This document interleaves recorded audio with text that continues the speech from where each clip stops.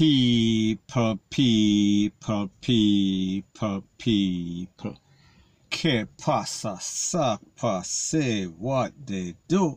Now people, the first part of the video is about an update about a video that I did today when I spoke about a 2-foot post, a 2-foot hyena that was on a bike that tried to rob somebody in Avondale, Roehampton Close, Constant Spring, somewhere in that vicinity to be specific.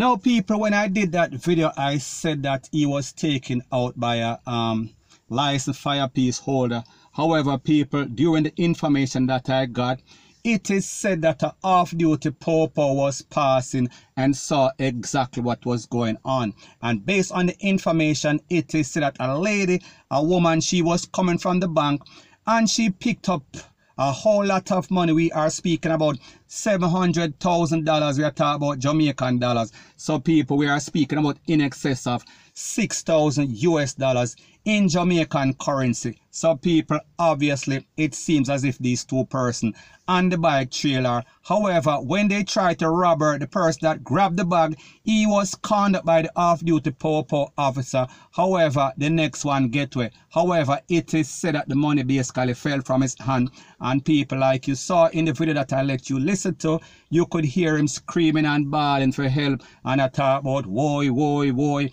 rete, lele, blue, blah, bling.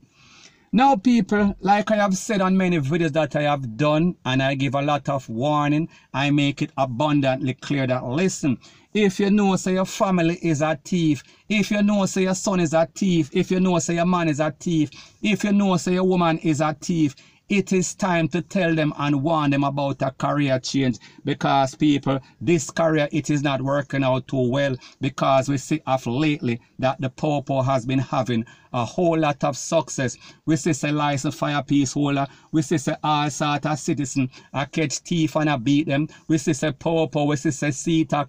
Everybody is taking out these scumbags of people, may just say.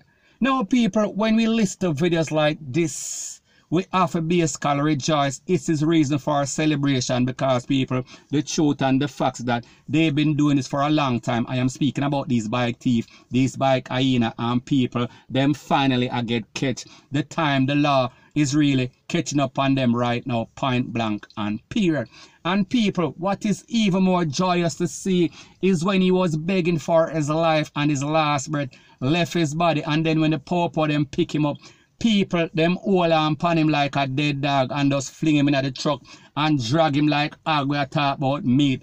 People, it was a joy to see. And people, the truth and the fact is that a lot of persons are going to say, wait, it kind of looks away because it is still a human being. However, people, when something plague you all of your life, you basically need to get rid of it. Point blank and period. And that is what we see going on in Jamaica.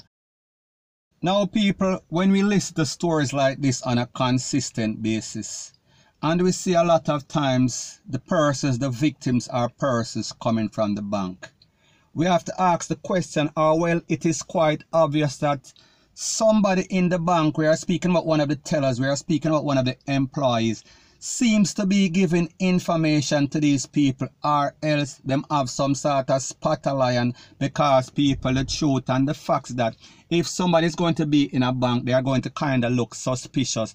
So people, the point that I am trying to make is that more than likely the possibilities are that it is some sort of inside information that is being given. However, people, I would not be surprised, because like me say, them thief, them kind of slick, them full of psychs. So therefore they can have some sort of spotlight in the bank and basically watching everybody. But people, like me say, me no know. So anyways people, let me know what you think. Do you think that this is done, or most of these robberies that are done by these bike men and these young are basically from some inside information, bank employee, rate, lele, blue, blah, blend? Or do you think that it is just some sort of spotlight, some random check, some random basically praying upon people? People, let me know what you think in the comment section. So anyways people, that is my views on the whole thing as it pertains to that. And like I say, it is just my views and opinion. It is not the gospel. Your views and opinion can be respectfully different from mine. But let me know what you think in the comment section. Bless up. Now before I move to the next part of my video, please subscribe to my next channel. It is called Jamaica Dancehall Source, and I'll be pinning the link to that channel in the description of this video. And also please subscribe to this channel. We are speaking about true Jamaica buzz, and when you subscribe, please press the notification bell or icon and also press all in the option. Now people, the next part of the video is called If Them Can't Catch Quacker, Them I Go Catch Him Shut, and anything else around him. We are speaking about the whole laundry. We are talking about the whole closet. Now people, I am speaking about an incident that occurred in a place called Southborough. We are speaking about Portmore. We are speaking about St. Catherine to be specific. And based on the information from the Popo, it is said that 4 armed men attacked some persons while they were playing domino at about 9 something. We are talking about in the evening. We are talking about in the night. Now, based on the information, it is said that after the SMOKE cleared, 2 persons lost their life and 5 others, including a reggae boy player, and I am speaking about a person whose name is Malik Foster. And people, based on the information, it is said that the intended target was somebody whose name is Jason Thomas.